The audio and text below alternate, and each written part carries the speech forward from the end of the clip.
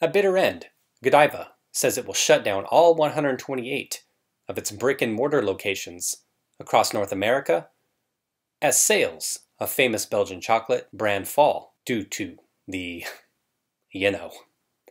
Turkish-owned maker of Belgian chocolate will shut North America locations. The closures will affect Godiva's cafes as well as its retail boutique stores. Godiva will offer its products for sale at food and drug stores as well as online. Okay, so it's not everything. You're still going to be all right. Maybe. We'll see what kind of offerings they have in the stores. I think they have good chocolate. I think their ice cream is pretty good as well. Not going to say I indulge in it too much, but when we go to Vegas, fashion show mall, been known to step into a Godiva store and grab a couple white chocolate bars myself. Company says the 19 pandemic has led to steep drop in overall sales. Godiva owns and operates 600 locations in US, Canada, Europe, and China. That is what, roughly a fifth, right around a fifth of their worldwide locations. So we'll see what happens with other countries. Europe, obviously they're going through it as well. So it'll be interesting to see, being from Europe, what kind of store closures they would see over there, since they're going through a lot of the similar things we are. Would they riot in the streets of Europe if Godiva goes away? We'll see. The economic disaster brought on by the 19 pandemic has claimed another victim. Belgian chocolate maker Godiva, the Turkish-owned chocolatier, announced that it will shutter all 128 of its brick-and-mortar locations, which we learned about. It says here, 2 years ago, the company set out on an ambitious plan to open some 2,000 cafes worldwide by 2025. And perhaps if the pandemic didn't happen, maybe they would have been on the path to do that. But on Wednesday, it was announced that the company would seek to either sell its locations or simply close them down. In April 2019, Godiva opened its first cafe concept in New York City. In the 12 months that followed, the company opened dozens of other locations. Godiva cafes offer an assortment of baked goods, including Belgian liege waffles. I probably didn't pronounce that right, so if you're Belgian, apologies.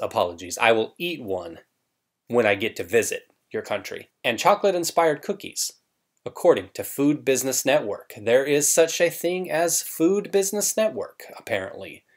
The company said that the CV pandemic has kept people away from in-person shopping at its locations. This is the cafe here. I've never been in one, never seen one for myself. Our brick-and-mortar locations in North America have a clear purpose since we first opened our doors in this market: to provide an in-person experience for consumers to enjoy the world's most exquisite chocolates, said Godiva chocolatier CEO Nurtak Afridi. We have always been focused on what our consumers need and how they want to experience our brand, which is why we have made this decision. Of course, this decision was difficult because of the care we have for our dedicated and hardworking chocolatiers who will be impacted. We are grateful for all they have done to make wonderful moments for our consumers and spread happiness through incredible customer service and living our values and behaviors. He really went deep with that one, didn't he? I'm like, homie, it's just chocolate, my man. It's just chocolate. As I said, it's pretty good chocolate. And something I'm thinking about is if they're keeping, obviously, internet sales, and if they're still going to make the chocolates available at food and drug stores, like they indicated above in the headline, are they, I get it, the pandemic, these states that have done what they've done to crush business without care, to kill industry and to kill jobs. That's another conversation for another day. I've ranted on that. I feel how I feel about it in terms of opening up and managing risk and balancing that with the economic needs, people to have jobs, people to get back to work, people to be productive, and to be able to go outside. But let's not get into that too much. But I'm thinking, are they trying to still keep that footprint with hopes that when things turn around, before they hit us with the next pandemic and the next one and the next one with all those closures that are sure to happen because it's going to keep happening the next time something comes around like this flu. But are they trying to keep a footprint to where the hope is that if they turn things around, they can expand again quickly? You don't want to totally vanish from the consciousness of individuals. is what I'm getting at. So it makes sense from that perspective that they would try to cut costs in terms of physical locations. And you would think a lot more businesses would try to do something like this, because it looks like even with the vaccine that there may be no end in sight. They always tell me every day about this new variation, this new strain, oh, how it's so much more dangerous, this and that. If businesses are able to kind of look at the long run, or even short run, kind of consolidating, closing some shops, scaling back, but keeping the footprint, as I said, to where they're still in people's minds, to where things turn around, hopefully that they can look at their more productive locations in terms of sales and start all over again. While Godiva is closing its stores, it will still maintain a presence in North America. Afridi, what's up Z, said that the company will offer its products for sale through food, drug, and mass retail outlets, as well as online shops. We are making it even easier for our consumers to enjoy Godiva, whether that's by treating themselves or gifting, so that they can have access to our premium chocolate, Afridi said. So you don't have to walk out to get any now and burn a couple calories. You could just have those yummy chocolates delivered to your doorstep, and you just lounge on your couch and then make sure to put your mask on in between bites though. Godiva is already available in many retailers in North America, and we will continue to increase our presence there while always upholding the premium quality, taste, and innovation that we have been renowned for since we were founded in Brussels in 1926. Damn, that looks good. I want to give me some of that. Godiva owns and operates more than 600 shops in the US, Canada, Europe, and Asia, as we learned about earlier. The company plans to maintain its locations outside of North America. Okay, so that answers what I was talking about earlier. Last week, the government said Americans cut back on spending in December for the third straight month, as the surge in virus cases kept people away from stores during the critical holiday shopping season. So that was probably the death blow, or that in combination with upcoming Valentine's Day, where people are still going to be terrified and locked down and things are going to be closed for the most part. So they really would to have seen likely no improvement in those important months, right? The Commerce Department, don't forget about Easter. The Commerce Department said last Friday that retail sales fell a seasonally adjusted 0.7% in December from the month before, a decline Wall Street analysts weren't expecting. Sales also fell in October and November, even as retailers try to get people shopping for Christmas gifts early by offering deals before Halloween. Friday's report covers only about a third of overall consumer spending. Services such as haircuts and hotel stays, which have been badly hurt by the pandemic, are not included. It's going to be a bloodbath as well, I would expect. The unexpected decline underscores the economy's troubles as the pandemic has worsened this winter. Employers shed jobs last month for the first time since April, and layoffs appear to be continuing as the number of people seeking jobless benefits jumped last week to the highest level since August. Not good at all. Hopefully all of you are doing well. Hopefully you saved. Hopefully you're able to work still or have your online businesses going. Hopefully this does not look good. That's left many Americans with less to spend. But the recent $600 stimulus checks sent to most Americans is expected to boost the economy in the coming months. Whoa, hold up. Let me make sure I read that right. Is expected to... So they're telling us the $600 check is going to boost the economy. Going to need that additional $1,400 from good old Joe. Or another fresh $2K coming my way, and that for everyone, in order for the economy to be boosted. And as vaccines are more widely distributed, economists expect the economy to rebound at a healthy pace in the second half of this year. We'll see about that. So far, retailers have reported mixed results for the holiday season. Big box retailer Target, which sells groceries, fashions, and cleaning supplies under one roof, said sales rose during the holidays as virus-wary people seek one-stop shopping.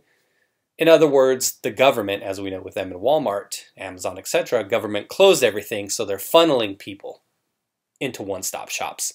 So big business doing great, small business, not that Godiva small, but small business not doing so well. Meanwhile, chains typically found at malls such as Nordstrom, Victoria's Secret, and Urban Outfitters reported a sales drop. The Commerce Department said sales even fell online, down nearly 6% after rising 19% for the year. So maybe people are getting it and pinching pennies when they can. And, well, I guess if you don't have any money, what choice do you have? You can't spend any, right? You can't spend what you don't have. Regardless, for those people that do have it, hopefully, and it's what I talked about many months ago, is hopefully you're able to cut back. If you have some excess to you, hopefully you see that you need to cut back here, because it's nothing on you. It's just, who knows when they're going to let us out of this. That may be due to Amazon, which held its annual Prime Day sales event in October, this year for the first time, which likely pushed people to shop earlier in the season and spend less in December, analysts at Wells Fargo Securities said. Walmart, Target, and Best Buy followed Amazon's lead, offering competing discounts to coincide with Prime Day. At restaurants and bars, sales fell 4.5% in December as states restricted in-person dining, ending the year down 21%. Another industry hit hard, as they mentioned there. It's unfortunate, so many jobs lost. Let's get on to some comments. You know somebody's going to have something to say. Overpriced and overhyped. Yeah, sure. They may be overpriced, but I don't know about overhyped. Overrated candy. Only socialist-approved businesses will exist under China Joe. The last time I had visited Godiva, it tastes like poop. And somebody said, how would you know? Tasted some before? Exaggerations. Come on, man. Come on, man. R.I.P. Lady Godiva. They should partner with locally owned coffee shops in the cities they had stores in after the lockdown. It would help to bring support and exposure for local small businesses while keeping them in brick and mortar. And that's what they talked about here. Food, drugstores, things like that. Maybe there is something in the works where they're doing that, but if not, that's a great idea.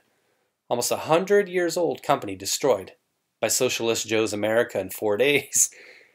Yeah, I mean, this is, it's only been 4 days, and you can't put that on him because this has been something that's been in progress for a while, and blame would be more on governors, local municipalities. You got to be a troll when you're saying stuff like that. You can't really be serious.